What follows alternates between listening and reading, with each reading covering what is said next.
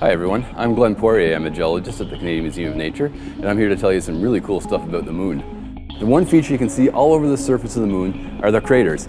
Everything is covered in big craters. There are craters that are 2,000 kilometers across. There are small craters. So what these craters are telling us is that the surface of the moon is really old. Like the youngest rocks we see in the surface of the moon are about 3 billion years old, and the oldest are about 4.5 billion years old, right from the start of the solar system. So the moon is telling us a lot about how old the solar system is and how it formed.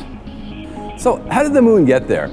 Before the Apollo era, there were a couple of theories. One said the moon was captured, it was a passing asteroid, got captured by the Earth. Another one said the Earth was spinning so fast that the moon actually spun off the Earth.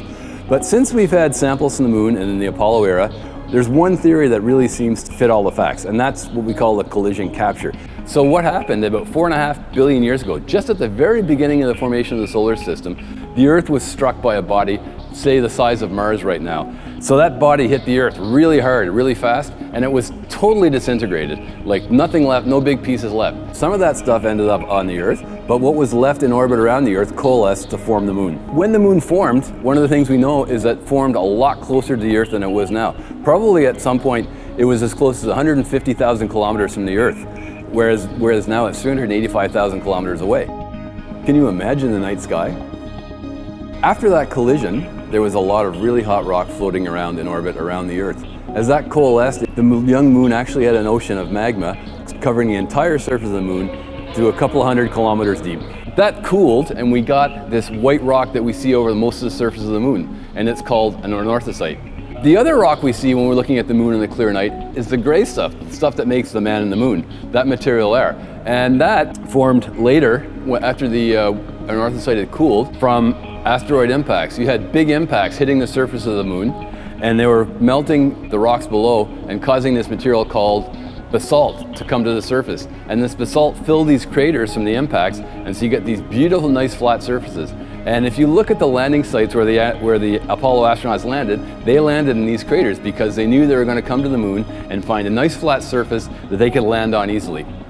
So we know the way the moon formed in this giant collision. Lots of fire, very high temperature rocks involved, and we knew that the moon was going to be very dry. But when we look at the rocks the astronauts bring back, we didn't realize how dry the rocks really are compared to what we find on Earth. And if we ever want to go to the moon, this is going to be a problem. We need water, right?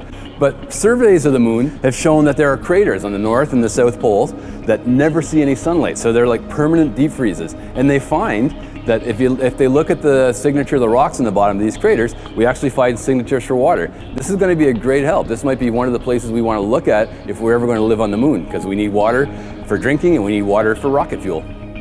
So in the 46 years since we've last been on the moon, we've studied the rocks from the Apollo mission. We've got a lot of really good information about that. We've learned a lot about how the moon formed and what is actually going on the moon now. But there's still a lot we need to learn, and more recent missions have done a lot, like telling us about the surface chemistry of the moon, showing us detailed features on the moon, counting craters and things like that. But we've got a lot left to learn. So the next time you look at the moon in the sky, don't just think of it as a nice bright light.